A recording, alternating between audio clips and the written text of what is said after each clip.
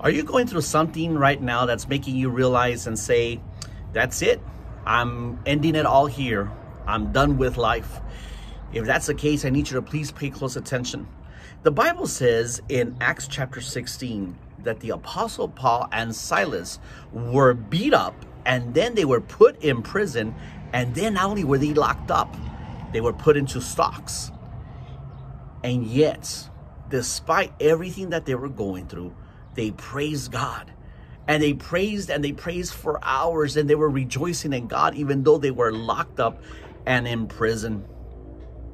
See, physically they were locked up, but their soul and their spirit were free because they're children of God. Nothing can destroy them. Now, I'll tell you this, though. God's power manifested in such a powerful manner that their praise brought deliverance from the Lord. And God sent an earthquake, and it broke the prisoner door open. They were free to go. Now, how interesting. Let's pause there. If you're going through a hard time, the worst thing that you can do is just think and feel and feel and just think and feel about everything. Put on your praise.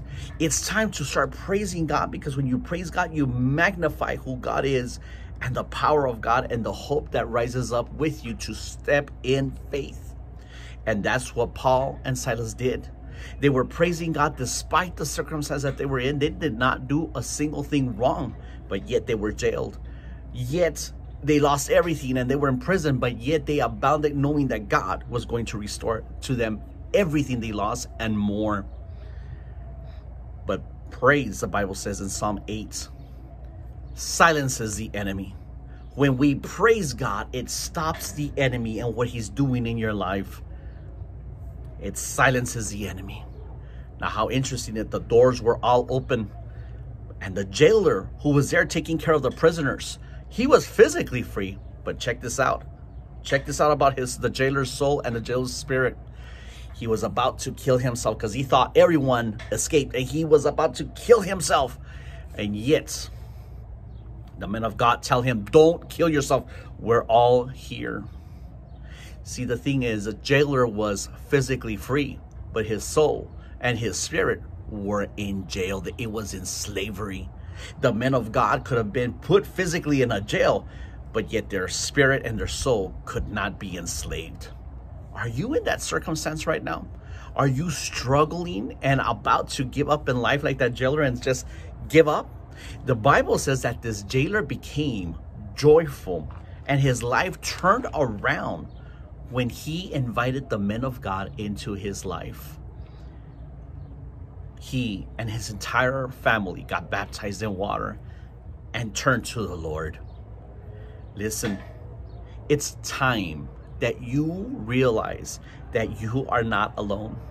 If you stay away from the house of God, if you stay away from the men of God, the covering of God's ministers in your life, you're going to continue to allow the enemy to be louder on your life and enslave you. Even though you're physically free, your spirit and your soul are enslaved.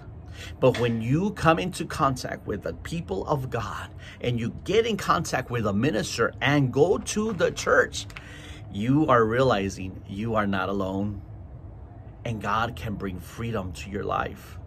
This is not a reason to give in. This is a reason to move in with Christ. God has the power to turn your whole mess around and bring victory in your life. You know, at church, one of the most favorite songs that we sing there is "Victory is Mine." But you gotta fight for that victory, and you cannot fight alone. There's power in praise, but there's power in praise when we're all praising together and realize we are not alone. And there's victory when the whole entire family can be touched by the power of God and be baptized in water, have your sins forgiven, and be in the family of God. Do not give up. Reach out. If you're far away, send us a message so we can make an appointment and we can help you. We can help you. We can talk and see what's going on, but over everything, we can pray. And if you need to schedule deliverance, we can do it virtually or in person. But if you're in person and if you are in this area, I invite you. I want to see you at Walk on Water Church. We just started our church in Horizon City, Texas. Come on over. We have our service for Palm Sunday this coming week at 11. After Palm Sunday, we go to 10 o'clock. But I want to see you, 11 o'clock Mountain Standard Time. I want to see you in person because you know what? As we celebrate Palm Sunday, think about it. The victory came, the Messiah came because a group of people decided as a group to worship and praise God. They even said, Hosanna, which means, oh, save us. See the group? When God gives us prayer for us as the children of God, Jesus spoke that prayer. He said, our Father, because it says for us to pray it as our together. Because God honors unity in the church. You are not alone. Don't fight alone. We love you and we care for you. And there's victory in the life of every believer when we are in Christ. The Bible says we're more than conquerors.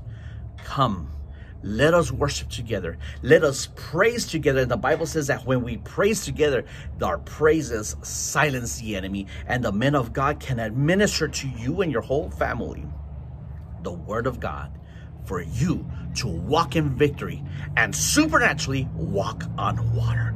I'll see you next time, and I'll see you this weekend. God bless you.